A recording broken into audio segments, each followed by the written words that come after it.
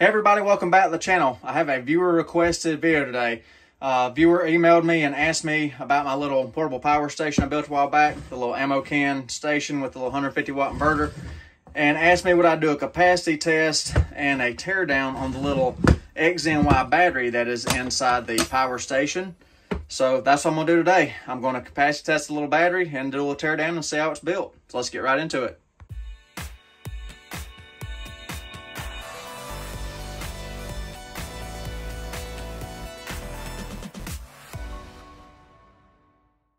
So the little battery's got about, I don't know, maybe 50 cycles on it, something like that. I used a little power station several times, and I don't remember the exact count of cycles that's on this little battery right here. But anyhow, I got it fully topped off, and we're looking for 230.4 watt hours. So I made a modification to my capacity rig right here. I'm going to test on inverter.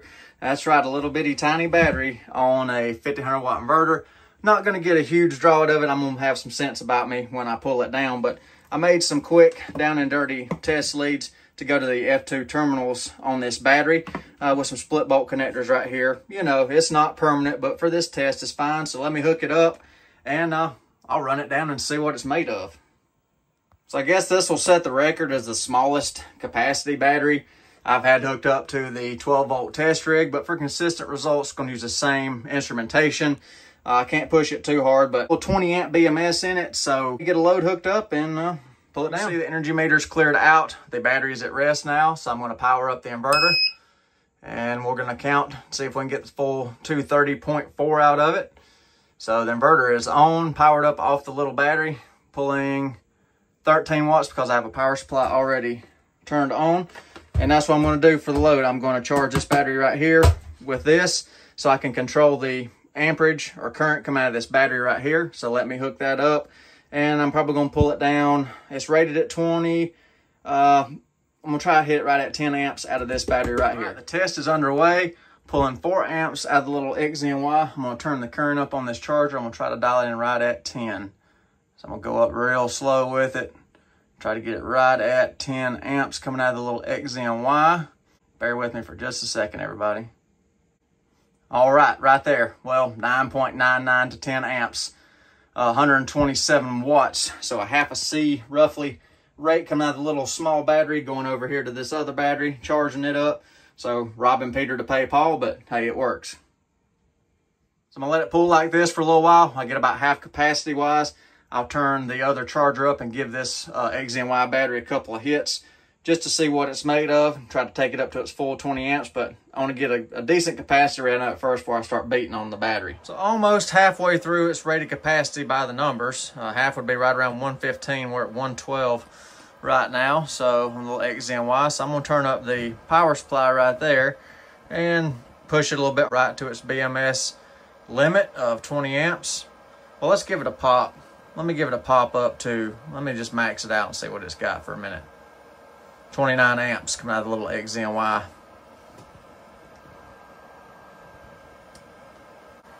So that's about a minute at 30 amps.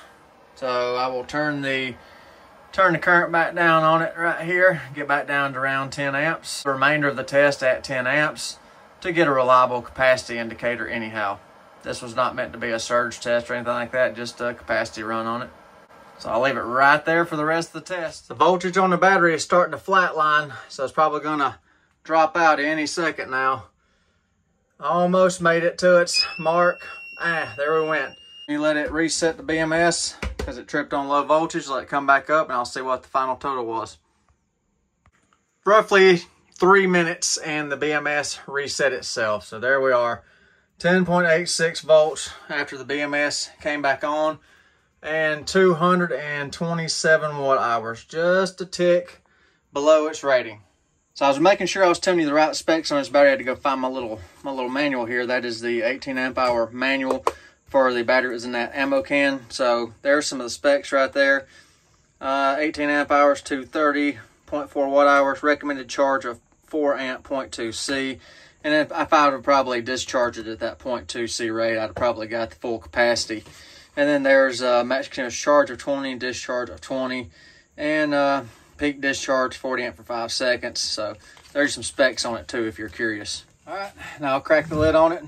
Quick little tear down on this little mini battery and see what we got going on.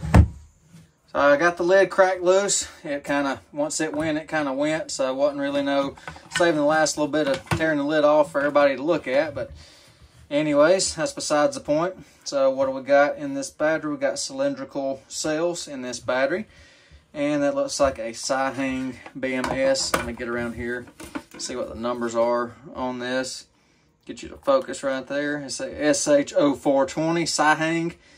So that would be a 4S 20 amp BMS from Sihang. Balance leads, soldered connections right there. And we got a sensor right here, NTC sensor. And the leads are soldered to the terminals on the top right there. There's our cell connectors. Called cylindricals, they're spot welded down, so I'll work on getting this epoxy board, fiberboard cover off for you right there. And there's XZNY's serial number, it looks like right there with the tag. And then we got a moisture indicator label in there, and that one's dry, so that's good. So let me go down a little bit further into the pack. And let me make a note on the wire size right there. 14 gauge, 200 degree silicone jacketed wires on the positive and the negative lead. Making a note, I am going to take the balance lead off because the way the wires are tight and routed in there, I cannot get the epoxy board off without pulling the balance leads from the board. So there's the cell pack arrangement right there. Cylindrical cells, groups of 3 paralleled together and then series to a 4S to make 12 volts. So each cylindrical cell would be 6 amp hours of capacity. I tried to get you a number on the side right there, but I cannot really see it at this angle, and I'm not going to pull the pack out, the cylindrical cells out, because I'm afraid I will break the little bus bars because they're just spot welded on. So that's as far as I'm going to go down into the pack, but just wanted to show you how it's made right there. Everything looks pretty good, you know, considering it's a little tiny batteries, you know, professionally spot welded. I don't see any loose spot welds, anything like that. So, you know, everything's looking fine. I know you can't see that, I can't get the camera, but these cells are rated at 19.2 watt hours at 3.2 volts. So that would be right at, you know, 6 amp hours.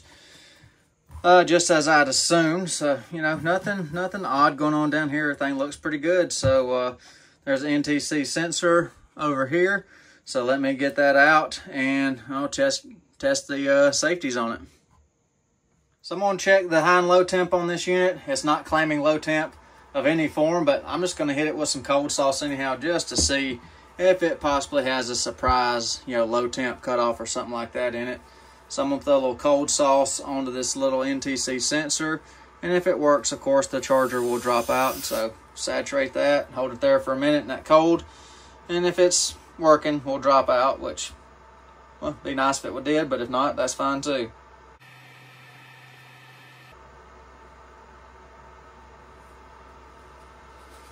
No, nothing low temp wise, but hey, that's fine. Let's check high temp safety because there does not appear to be any high temp switch on the board. So I guess this is the only form of high temp protection that I can see. I don't see a chip on board, high temp safety or anything like that. But it does have this NTC sensor. It's strapped right on the cells. So let's see what happens. Watch the charger. It should drop out if we have high temp thermal protection.